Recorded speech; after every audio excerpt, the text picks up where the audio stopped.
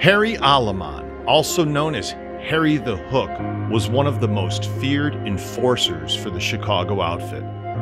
He was a nephew of Joseph Ferriola, who later on became the acting boss of the outfit. Aleman graduated Crane Technical High School in 1956. He then decided to enroll in the Chicago Academy of Fine Arts and studied commercial art. He graduated with a 2-year degree. But instead of pursuing a career in the fine arts, he married Ruth Mastari, a widow with 4 children. To support his family, Aleman was collecting juice loans and protection money for the outfit. He headed up a group of hitmen through the 70s and early 80s, dubbed the Wild Bunch, which consisted of Jerry Scalise, William Butch Petrocelli, Anthony Little Tony Borsellino, Jimmy the Ice Pick Inendino, and Gerry Scarpelli. According to authorities, the Wild Bunch were responsible for almost 50 gangland homicides. The Chicago Crime Commission claims that Harry committed 13 murders between 1971 and 1976. In 1972, he was tried for the murder of Billy Logan, a Teamsters official who was shot in his Chicago neighborhood. Aleman was acquitted in a bench trial. 6 years later, in 1978, Aleman was sentenced to 30 years imprisonment. He was convicted under the RICO Act of organizing a series of home invasions. He was released on parole after serving 11 years on April 28, 1989. Roughly 18 months later, in 1991, Aleman pleaded guilty to a money extortion scheme. For that, he was convicted and sentenced to 12 years imprisonment, and then in 1991, Harry Aleman was retried for the 1972 slaying of Billy Logan, making Harry the first American to be retried for murder following a fraudulent first trial. He was found guilty in 1997 and sentenced to 300 years in state prison. And now I would like to introduce you to Harry Aleman's stepdaughter, Franky Forliano. I saw him as a father. You know, I didn't see him the way other people saw him or the way the news media presented my father out there. So basically, I wrote a story about my father because he was in jail for like 30 years, and I wanted to explain it to the public. I wanted people to know the other side of Harry Aleman. So I wanted them to know the other side of my father's life. That he did have a family that he loved very much, and we were all very close. And I was a young girl, maybe about 9 when my father came into my life, about 9 years old, I want to say, or even 8 when they start dating. So when my parents start dating, I was a little bit hard to reach because I thought my father was there to take her away from us. And as the relationship grew on, went on and on, he basically taught me so many things. And I just fell deeply in love with him. And he was compassionate, he was good. He took me everywhere. He did a lot of one-on-ones. And he even asked permission to marry my mom. And when he did that, at that time, he just became my father. Because as a little girl, I lost my father when I was young. I want to say I was about 3 years old when I lost my real father. And after that, I had nobody else, no other father in my life but him, and he could never have any children. So he said he fell in love with us as much as he did my mom. He said he called you his little Jap? Yep. His Jewish American princess. My mother was Jewish, and Jap also because he thought I was pretty sneaky in the way I would attack or defend somebody. And what he meant by that is when my brother was younger, he was at the football field playing, and some kid got into a fight with him. So when I saw that, my brother was on the ground, and before I knew it, I came up to that kid and I just slapped him with everything I had in his face No one expected that. And I just slowly walked away and just went home. And my father said, "Oh my God, I can't believe it. I can't believe what you did. You just cracked that kid in the face so hard and just walked away from everybody." He said, so that's how I got the name Jap too. And then it was his Jewish American princess and Jap because he said I would sneak attack. And that's how that came about. In your book, you say that your father gave you a very special ring. Yes, he did. He gave me a diamond ring. And the reason for the ring was so that I didn't get engaged to anybody just to take a ring. So he said, now we're engaged. So he gave me, in fact, I don't have it on, but another time I will wear it. So he gave me a 1-carat diamond ring. And it was unbelievable. I was just so excited. He goes, now you don't have to take a ring. Just a guy will come along and you make it all soft about it and he'll give you a ring. And don't take a ring to take a ring. And that's the way I left it. I didn't have to take a ring to take a ring. I was already engaged to my father, so there you go. You also say that you had some very fond memories growing up with Harry and that he bought your mother and your family a house. Oh, yes, he did. For the family? He bought us a house in Melrose Park. And, yeah, we always had a house full of people. Very family-oriented. Dinner on the table every night. We had a swimming pool in the yard. And his way was he liked it better if we stood home. He never liked me to go out or have a sleepover. So all my friends were allowed to come to the house and sleep over. That's the way he liked it. That's the way my mom liked it. That's the way he liked it. And you guys begged for a swimming pool? Oh, yeah, we begged. We begged. I remember he said the first pool we had put in, we laugh about it because we put this, it was a pool that was all fenced in and it was above ground. And he said the guy sold him down the river on that pool. And the pool was never heated, but he told us it was heated. So when we jump in, we thought, oh God, turn the heat down, as kids. But then eventually, he got us the built-in pool. Nice. With the heater, it worked. With the heater. So that was to keep us home. So when did you notice that your father wasn't the average guy with the average job? I mean, what gave that up? Oh, geez. My father was different in the sense that he was very stand-up. He was a man's man. And the definition of that, everybody loved him. Everybody that came around would always be so respectful and always come over to ask him advice and things like that. I didn't really notice anything out of the ordinary other than, well, let me put it to you this way. Little bookmaking, which I thought was normal. He would take bets. And he also worked. I mean, he got up every morning and left at 5:30 in the morning. So he worked for the Sun-Times. He was a driver for the Green Sheet in the morning. But his job was like maybe an hour and a half, 2 hours long. So he delivered the Green Sheet, which was, I don't know, do you know what a Green Sheet is? All right. If you go to the racetrack, they give you the tip sheets on what horses to bet. So he would pick those up and drop those off at the racetrack. And that was his job. And then the rest of the time, like I said, I started to realize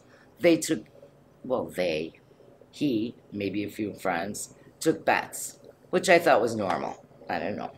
If somebody wanted to bet football, or I'd overhear this. They would make bets. So I read that one day somebody came to the house unannounced? Yes. That was another thing. We weren't allowed to open up the door to strangers or even a friend because my father never trusted anyone. He always said, you never know. Don't let anybody in the house unless I'm home. So if somebody knocked on the door, I would talk to the door and say, oh, is your dad home? No, he's not here, or, whatever. They all knew that they couldn't come over. He didn't think that was respectful to come in another man's house if you were a guy or it was his wife or his daughter there alone. Okay. He didn't like that. So you saw him get into a fight? Yeah, there was a knock at the door one day, and he opened it, and He was laying down and I was home. No one else was home at the time. Actually, I was getting ready to go out. And there was a little confrontation downstairs with the guy. And I heard him screaming at him. So I told you not to come here, never to come to my house. What are you doing here? And yeah, he did punch him a little bit and throw him out. Okay. Mm-hmm. And that's kind of just normal. Normal. I didn't think anything of it. Okay. Just like, you know, there would be confrontations. We had 2 brothers in the house. They'd get in a fight outside the house, or somebody would hurt them or beat them up. My father would come, you know, and handle it. Mm-hmm. You know, there was a time that, we lived in an area, it was in the city at the time, before we bought our house. And it was across from, well, it was the Austin district. And there was a pickup truck out there. And I remember the story, my brothers were jumping on it. But it was an old, beat-up pickup truck. You know, that I do know. And it was a gym teacher's pickup truck at the high school. But the kids were, maybe they were 9, 8, when they were jumping on this truck. He didn't want any problems because the guy came knocking at our door to say that my brothers were jumping on his truck and they dirtied it up and all this stuff. And it was a Sunday. So he went, he opened up the door. He said, you know what, I'm going to go see what's going on. My mother said, oh my God, please don't get in any trouble, you know. Oh, she's like praying and everything at the table. I'm like, yeah, Dad, don't get in any trouble. Don't get in a fight with anyone. He's like, don't worry about it. I'm not going to get in a fight. I'm just going to go and see what to do about this. He went over there. He got my uncle, because my cousin was involved, and they washed and waxed the guy's truck. I don't think he ever washed his own vehicle, let alone this guy's truck. So he came home. It was summertime. He was all hot, sweaty. And we get ready to sit down and eat dinner. You know, my mother makes pasta and meatballs and everything. We're sitting down to go eat. He takes the knock at the door came, and we're like, oh God, oh no. No way. He's just got a napkin on his neck like this, and we're going to eat. And all of a sudden, the knock comes. And we're all looking at each other. Because I'm like, I know what's going to happen. If this guy keeps harassing my dad, he's going to get in a fight with him. He's going to get beat up. So, long and short, the guy knocks at the door. My father goes, hold on, everybody. Take it easy. 1 minute. Give me 1 minute. I'll be right back in. I promise there's going to be no trouble. Don't worry about me. He comes back in, the poor things. He goes, oh, my God. He's got blood on his T-shirt. We're like, oh, no, Dad, come on. Really? He goes, what do you want me to do? The guy started with me. He goes, it's always me. I'm the small guy. He didn't pick on your uncle. He's 6'2", but he picked on me. So that's it. Don't worry about it. Let's just eat. I'm starving. So he goes. He changes his shirt. He comes back. We're all sitting down. We're eating now. Another knock comes at the door because I said, oh, no, now what?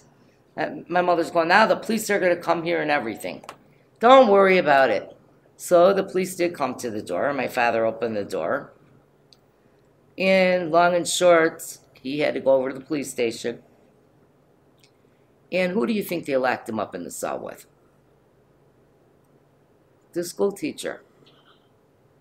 So, of course, he's going to get another beating in the cell. And he did.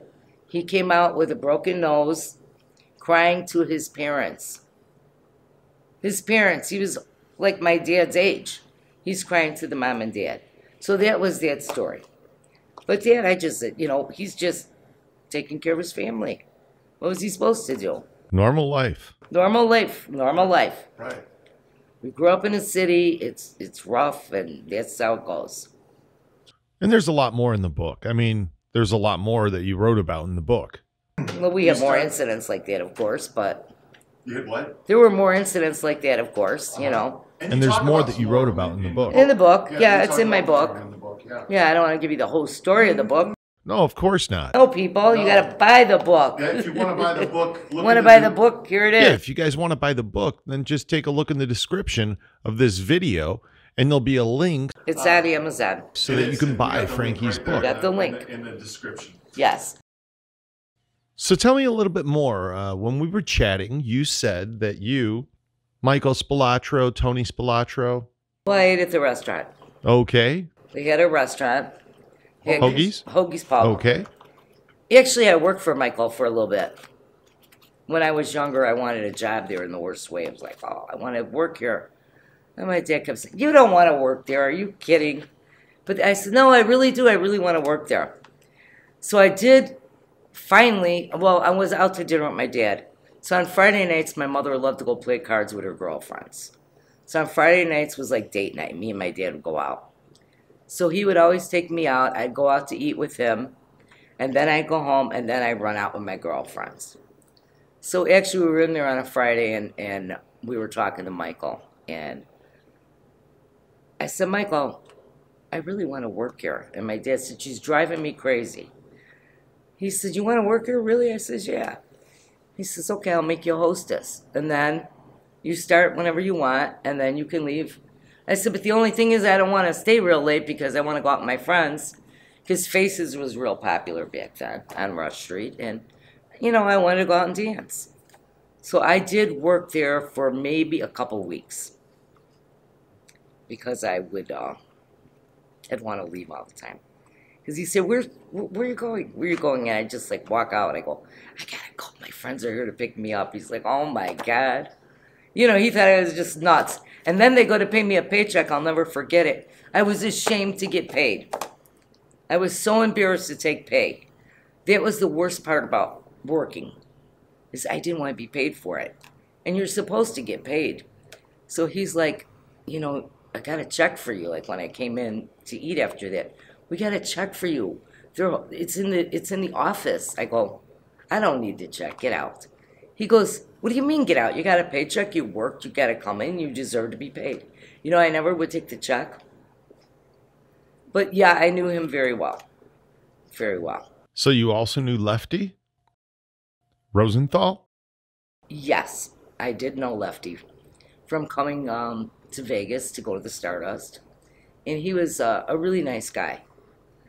I knew him because my uncle worked at the Stardust. And he was in the Baccarat pit. I had a boyfriend that I met through him. And I was young. And he was a dealer, a blackjack dealer. And I would come out to Vegas all the time to visit my uncle. I'd stay like a month or two. You know, at first my dad's like, you're not going to Vegas, get out of here. But his brother would call up and say, oh, let her come, let her come. I go, what's the big deal? I want to go see what it's like. It'll be fun for me. And I loved it. I came out, I got the excitement, and the strip was dazzling, and swimming, and I'm getting tan. And I'm not paying for anything. This was wonderful. You get comped to eat dinner. They brought you free cigarettes. I thought, where am I at? Disney World? I absolutely loved it. And that was back in the 70s. That was in the 70s. It was in the 70s. That was in the 70s. Now, here we are in 2020. You've made trips between then and now. Sure. Oh, it's so different. What was different about it? Okay, I will tell you. It was fantastic back then. I mean, it was just like I said, it was Disney World. The people were sharp. Everybody was dressed. You did not go into a casino unless you were dressed head to toe. I mean, dresses and shoes and clothes, and you just wanted to shop. And there were boutiques, and you buy. I remember I bought alligator boots. I mean, $1,000 boots. You were gambling. You were winning. It was just exciting. And then they even taught me how to gamble out here. So, like how to hold the money. Don't put it back on the table. Take 25 out. You put the 25. I'm playing blackjack. They taught me how to play. It was like, put the 25 down. Okay, hit me. Okay, you got 50. Me, I couldn't go the whole route, so I would pull the 25 back, put it in my bag. Now I'd split. 10 for you and 10 for me. So I didn't do, you know, just like the real gamblers, the way they did it was even better. I mean, they just let it roll. But I would let it roll, but I would pull back. So I made money. I mean, I made a lot of money coming out here. And it was fascinating because there were shows. I saw so many shows. And the shows were, you know, all comped. You didn't have to pay. The dinners were like gourmet. I mean, It's not the same because like there was a dress code. People dressed up. People were classy. Everybody was nice. Well, there were a lot of people from Chicago out here, to be honest with you. A lot of Chicago, a lot of New York. Everybody's kid that couldn't get a job at home went to Vegas and went to work at the casinos. And that's the truth. It was everybody's kid. They loved it. And the guys were all handsome. The girls were pretty. Today it's different. It's just not like that. It's not the same Vegas. They built these big corporations. They don't want to comp you. They don't want you to win any money. They tightened the machines up. I mean, it wasn't like that. It was fun. A lot of fun. A lot of fun back then. A lot of fun. Way different. And the bars, oh please. Because you go, naturally with, well, all these guys living out here, I knew them all, so I didn't go on the strip. You know what I mean? All right, you went there a little bit to play because they worked there. After that, it was all fun. They had clubs that had phones where they'd ring the phone and a guy could talk to you at another table. I remember that bar like so good. I just thought it was so fascinating. Like, if a guy wanted to send you a drink, he would just ring the phone at your table and he'd go, "Hi, I think you're really good looking. Can I send you a drink? I'm at table number 3 or I'm at table number 4. Every table had a phone. It was the coolest club I had ever been in. And it was so fun because you're sitting there with your girlfriends. I mean, this phone's ringing off the hook. Because these guys are just unbelievable. I mean, they were just crazy back then. So that was another club. And then there were, oh my God, there was such dinner. I went to all the local places that they took me to. Like all these guys, I mean, my God, I knew everybody that worked at the casinos. Everybody's sons were working there. So we hung out, you know, we'd party. Did you ever go to the Gold Rush? I never went there. I knew of the Gold Rush. I knew they opened it, but I never personally went in there. So back when the mob was in control of Las Vegas, would you say that it was better or would you say that it was worse? How do you feel about that? Actually, Vegas was a better place. It was the era when Lefty Rosenthal was here. He had a TV show. He had a lot of things going on. He just treated people so well. And Vegas was well run. You know, the corporations came in and took it over because of whatever they said they were doing. They were stealing from the casinos or whatever. But when the big corporations came here, I think it ruined it. Yeah. It ruined it. You said to me that you knew Lefty's driver? I did. I did know his driver. I actually dated him when I was younger. Okay. And he wasn't driving him the night that... No, he was sick. He was sick the night of Tony Roma's, the car bomb. Yes, he was sick that night. Luckily for him, he was sick. You know, because when I heard about it, I talked to him and I said, "Oh my God." Because didn't you know I was driving? I go, "No, I didn't know that. Dear God, are you kidding me?" He goes, "Luckily, I was sick. I had a cold. I was home in bed that night." I go, "Thank God." Wow, I've never heard that story before. And I've been doing the mob tours. Oh my God, you're kidding. Yeah. Around. I thought he drove himself No. He had him driving him. Wow. The poor guy was probably scared to drive himself around. For a reason like that, maybe. Who knows? I mean, there was a lot of underhanded things going on back then. I mean, other people came here. I mean, I knew Tony was out here, so, yeah. He had a reason to be shook up. Yeah. I mean, we all know the wife's story there. Yeah. Tony and Jerry McGee. Yeah, we know that, you know, because of the shows you've aired before me. Sure. So there was no, it's not new. No. And it was out there in the movie. So they tell you right out that he was going with the wife. Yeah. And the other guy, you know, poor Lefty, what was he going to do? Sure. Probably was scared, the man. Shaking from her. And she was with the drugs. And this poor man's running back and forth, trying to take care of his child. And you got a woman on drugs that he married. I mean, he loved her. You know, he wasn't like a gorgeous looking man. He was just a really nice, quiet man. And the girl that he married was more like a dancer type on the wild side. Yeah. So back to your father. Yes. Okay. So one day the police showed up at the house and arrested your father. That is well, yeah, that's what happened. Actually, yeah, that is what happened. The police showed up one day and arrested him. I'm trying to think of something that was more important than what you just said. Did they come to the house and arrest him that day? How did that all come about? No, I think he had a subpoena. They didn't come to the house and arrest him that day. The first original start of this, they had a subpoena for him. And actually, I've never even put this in the book because there's so many stories, I can't put them all in a book. He actually wasn't, when the subpoena came out, he left. And he said, I have to go away for a while. He knew he was going to be indicted. I didn't know these things then. And he sat us down, he said, kids, I got some problems coming my way. I don't want you to be scared. I'm going to go away for a little bit. Me and your mom are going to we're going to take off for a little bit, which was fine. I actually, after that point, I'm thinking, he went away, they went to Mexico, is where they went. And we were going to each go one at a time to go spend on a vacation with my dad. My brother went first, then he sent my brother back. Then I was supposed to go, I didn't wind up going.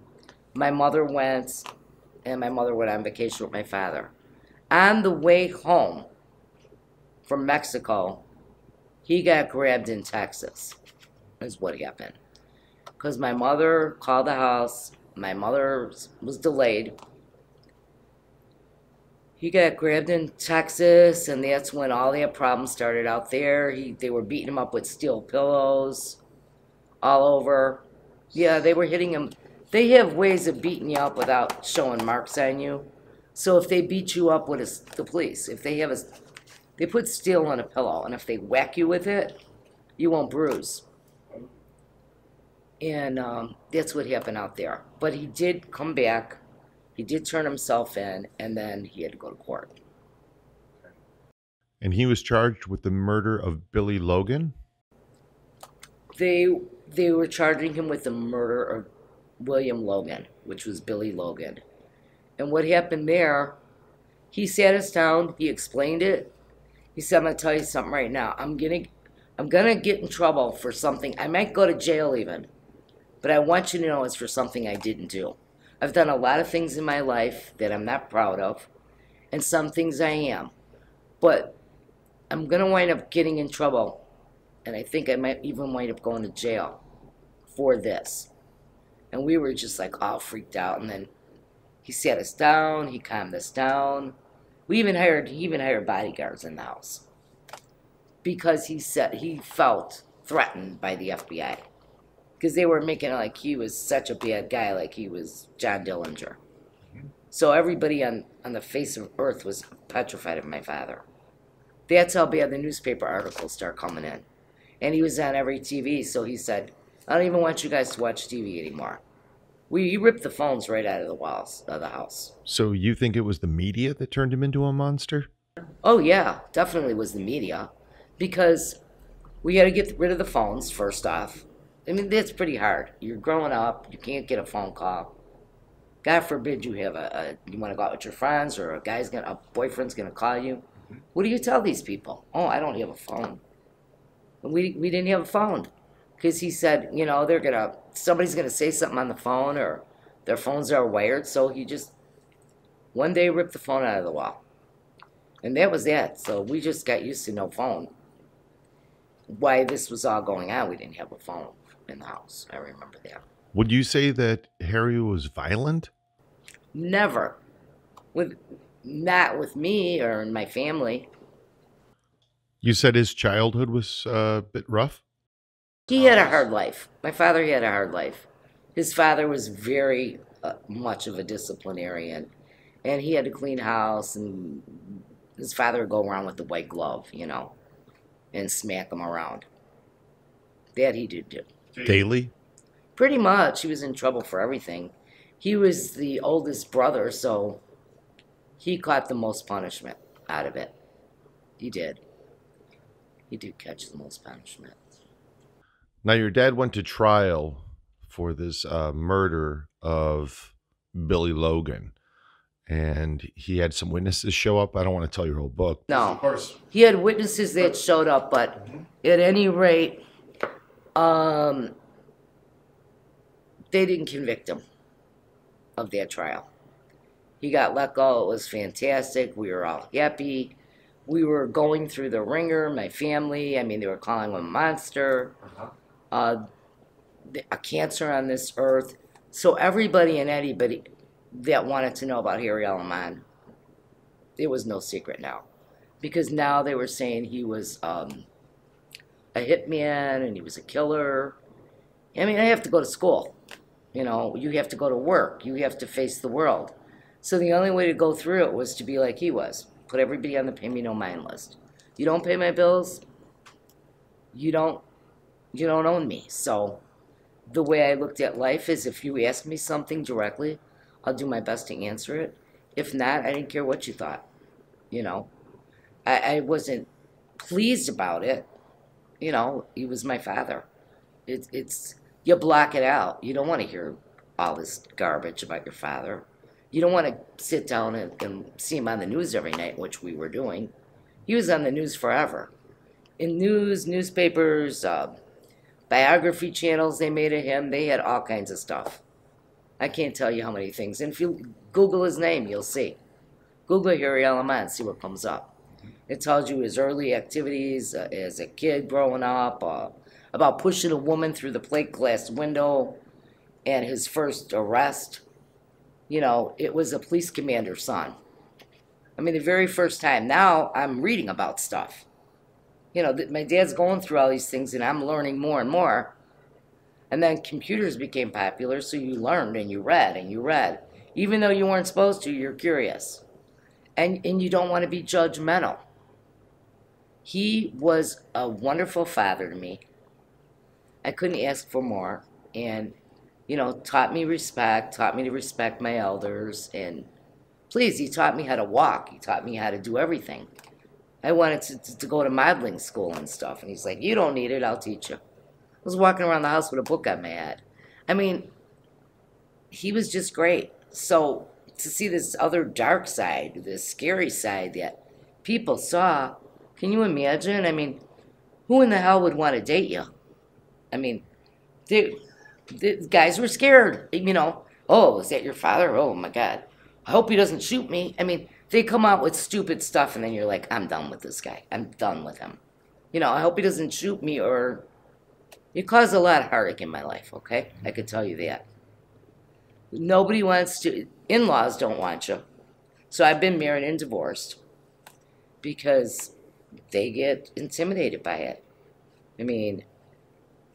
I had a mother-in-law that was, like, horrible to me. Why? Because she heard about my father. And that was enough for you. Either people hated you or they loved you. Either you were waiting on hand and foot, or nothing at all. They hate you or they love you. So that's the way that went. Wow. So he got arrested later on, but this time it was for racketeering? Yes, he did. He wound up, they came and they arrested him again. And at that point, wait a minute, they came to the house. Actually, they came to the house. I was home with the cleaning lady. Nobody was home. Me, again, by myself. With the cleaning lady that just got done cleaning the house. The poor woman, I mean, she was our cleaning woman for, like, ever. She just got done cleaning, and the doorbell rings, and we've got, my dad had a Hungarian Vizsla dog. And this dog was just going, like, crazy. I opened the door, they got their guns out. I'm like, you know what, do you have a warrant? I mean, at least I learned how to talk. Do you have a warrant? Just let me, I'm not letting you in without showing me a warrant. Well, I knew it was going to probably take them 3 minutes to get a warrant, which they did. They left. Maybrook was around the corner. They went right and came right back in. And they told me, put the dog behind the gates or we're going to shoot your dog. They had every gun out. 12 guys bust through the house. They wrecked the entire house. I mean, they literally had their hands sweeping through the cabinets, telling me to stand back. Before they got back, I took everything of my mother's and put it on me. My mother's jewelry, her diamonds, my dad's phone book. Nobody ever got it. I burned it. I burned that. Now I could say it. They never got his phone book because I stuck it in here because my dad always said, if anybody ever comes to this house, you know where all my stuff is, right? Yep. You take it. You take it. You know what to do. I did. So I took his phone book. I stashed it at me. The funny thing I'm going to tell you, and it's going to be funny now, when my dad goes through all this hell of a life with the police coming in and the warrants, and he goes back in and out, and we don't want to tell the people everything, like you said. And he goes through all this disruption in his life. I'll just tell him for the first time that he goes to jail, comes out. Now it's 11 years have gone by. He did 11 years. Did 11 years now. He comes back, and I go, guess what, Dad? Proud as a peacock. I got your phone book. He said, what? I'll never forget it. He said, no, you don't. Burn that. I said, he goes, it's got so many phone numbers in it. And, out of curiosity, when he was gone, I leafed through that phone book. But it had a lot of stuff in it. But I will tell you this, I burned it. I ran and had a bonfire with the minute he said it. He's like, you don't have that phone book still. And I go, yeah, I saved it for you. I saved your clothes, your golf clubs, I saved your stuff. But yeah, that's the part that I get a little humor out of. Not drudging to the prison. Of course. Which I did. And my mom, my brothers, my sisters, we went to prison for 30 years. He went to prison, we went to prison with him. So that I could tell you. I think you said in your book that when he was first arrested, you were traveling to, was it Texas? It wasn't Atlanta, right there in Chicago. Atlanta, Georgia. Atlanta, okay. You had to go to Atlanta. It was horrible. We went to, oh my God, every prison. It's like you're on the circuit, and they just keep moving you. He was in Milan, Michigan. He was in Dixon. He was in Atlanta, Georgia. I can't even think of all the prisons, but there were so many of them. Those were all, the federal prisons at that time. No, I'm mixing state up with federal now. See that? I caught myself. He was in federal prison this time, the first time. So yeah, he was in Atlanta, Georgia. And that was a trip. Okay. A scary one at that. So he got out after 11 years? Yep. And he spent about 18 months at home? At home. And then the state did double jeopardy on him? And this was the second time he was being tried for the same thing? They came after him for something else. They came after him for another indictment. And his lawyer at the time said, hey, this isn't good for your father, blah, blah, blah. My dad came, sat us down, talked to us as a family, and said, what do you think I should do? We said, make a plea. Is that what you have, so you could never go back to jail? Not a plea that he's going to tell on anybody else, just a plea that, okay, I'll confess to this, that I was a bookmaker or whatever it is, that I, took money off of him. So that's what he confessed to, and then he went back to jail. But he was only supposed to do like 8 years. And at the time, the lawyer said, please, could he ever go to jail again? Please, no more jail. He said he will never go to jail again. But what they failed to tell us is that he could go to jail again from the state. This was a federal indictment. So all this time he was doing was federal. So now he's doing like 18 years already federal. He comes out for a year and a half, he's back in jail. And then he comes out, he never comes out. He never comes out because they indicted him again in jail for murder. And this was the second time he was being tried for the same thing. Now it was for the same thing. Right. Which The William, Which you're not supposed to be able to do that. which was considered, we thought for sure they couldn't do that, was a double jeopardy. We're like, no way, it's a double jeopardy. There's no way. Well, we didn't believe it. None of us believed it. None of us believed it. That they could try you and do this. And that he was the first case in history. It's kind of historical if you read about his name. You said just recently that Smollett brought up your father's case. right? Yes, I think it was Judge Tuman, the same judge my father had. And he brought up the case, and I thought, oh my God, you're kidding me. And he brought up the case. He cited that case for, because there's Judge Tuman still in office.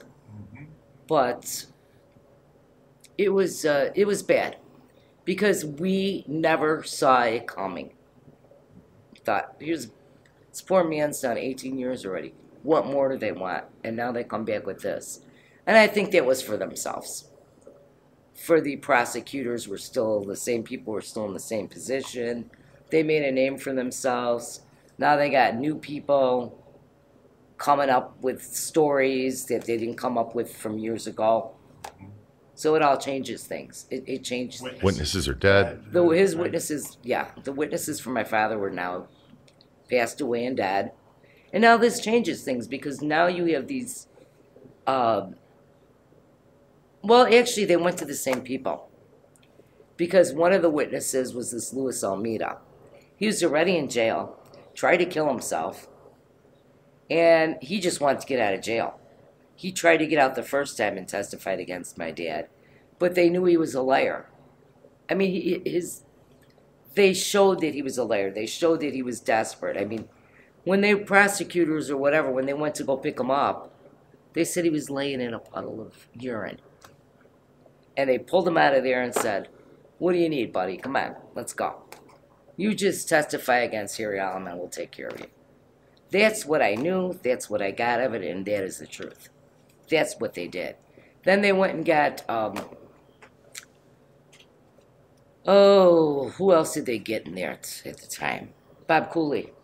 He goes, he's another one. He was a police officer, became a lawyer, became a drug addict, became owing everybody. He was a gambling degenerate, owed everybody money. My father said, I don't even know this guy. You know? I don't even know him. I never knew him, so how did my dad know him? I usually knew every single person my father knew. I mean, he took us all over with him. I went for breakfast with him. I saw people that he talked to. I mean, in the morning, in the afternoon. He took me with him. So I knew this guy I never knew. Never heard of him, nothing. But I had heard that he was a bad person. I knew that about him. Because another guy that, prior to that I had dated, knew him. Because he was a lawyer, and this guy was a lawyer. And they said he was on Counselor's Row, which was a restaurant, and he was the biggest stool pigeon in the world. So why would my father have a guy like this around him? We already knew he was bad. That's the funny part. So now they bring this guy to court to say that the judge was bribed. Where was he 10 years before that? Why didn't he come then? He waits till the judge kills himself. Okay? The judge had cancer. They don't tell you that either. They don't tell you that the judge's nephew testified for my father either.